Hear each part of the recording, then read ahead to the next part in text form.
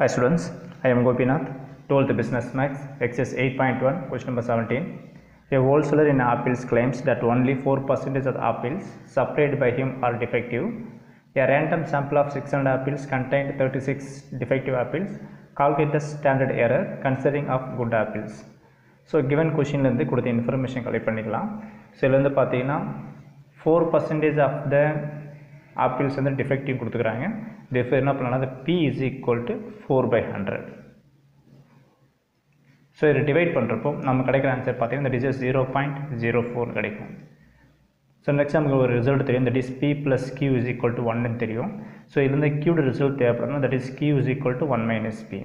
இது defective ஆப்பிளோட property 0.04 வரும்போது so q answer என்ன இருக்கும், that is 1 minus p வரும். ஸோ இந்த இடத்துல q is equal to 1 minus p. So 1 minus p உடைய ஆன்சர் பண்ண 0.04. இதை மைனஸ் பண்ணுறப்போ நம்ம கிடைக்கிற ஆன்சர் பண்ண 0.96 கிடைக்கும்.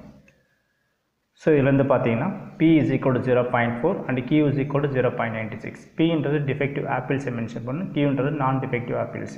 ரெண்டுத்தையும் ஆட் பண்ணுறப்போ result p plus q is equal to 1. Add பண்ணி பார்த்தா 0.96 plus 0.04 ரெண்டுத்தையும் ஆட் பண்ணி பார்த்தா நமக்கு 1 கிடைச்சிடும். ஓகேங்களா. நெக்ஸ்ட்டு கிவன் கொஷினில் பார்த்தீங்கன்னா அண்டு நம்பர் ஆஃப் ஆப்பிள்ஸ் கொடுத்துருப்பாங்க, that is sample size is equal to 600 apples. So இதை எழுதிக்கலாம், that is sample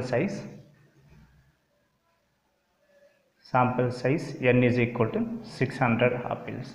next sample proportion, இந்த இடத்துல sample of proportion number of apples பார்த்தீங்கன்னா 600. அதில் கிவன் கொஷினில் பார்த்தீங்கன்னா random sample of 600 apples contained 36 defective apples கொடுத்துருக்காங்க. ஸோ அப்போ என்ன சரிங்கன்னா தட் இஸ் 36/600. இதை டிவைட் பண்ணுறப்போ நம்ம கிடைக்கிற ஆன்சர் 0.06. கேட்குற கொஷின் பார்த்தீங்கன்னா கால்குலேட் த ஸ்டாண்டர்ட் எரர்னு கேட்குறாங்க. ஸோ ஸ்டாண்டர்ட் எரரில் ஏகப்பட்ட ஃபார்முலாஸ் இருக்குது. ஸோ 4-5 ஃபார்முலாஸ் இருக்கும். ஸோ இந்த இடத்துக்கு எந்த ஃபார்முலா தேவைப்படுதோ அதை நம்ம யூஸ் பண்ணணும். ஸோ கொடுத்த இன்ஃபர்மேஷனுக்கு தகுந்த மாதிரி நீங்கள் ஃபார்முலா அப்ளை பண்ணணும். ஸோ இந்த இதில் சாம்பிள் ஆஃப் ப்ரொப்போர்ஷன் கொடுத்ததுனால therefore the standard error for formula பார்த்தீங்கன்னா that is square root of pq divided by n கிடைக்கும். ஏன்னா அந்த p அண்ட் q டேர்ம்லாம் கொடுத்துருந்தாங்க, p உடைய இன்ஃபர்மேஷன் கொடுத்துருந்தாங்க.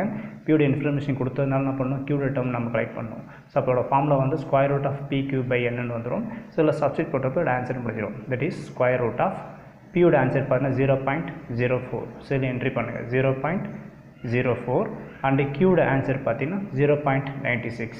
So 0.96 divided by n. என்னன்றது சாம்பிள் சைஸ், it is 600.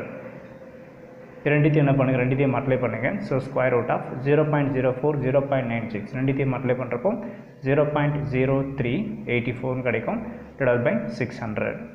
இதை டிவைட் பண்ணுங்கள். ஸோ டிவைட் பண்ணுறப்போ ஸ்கொயர் ரூட் ஆஃப் 0.000064 கிடைக்கும்.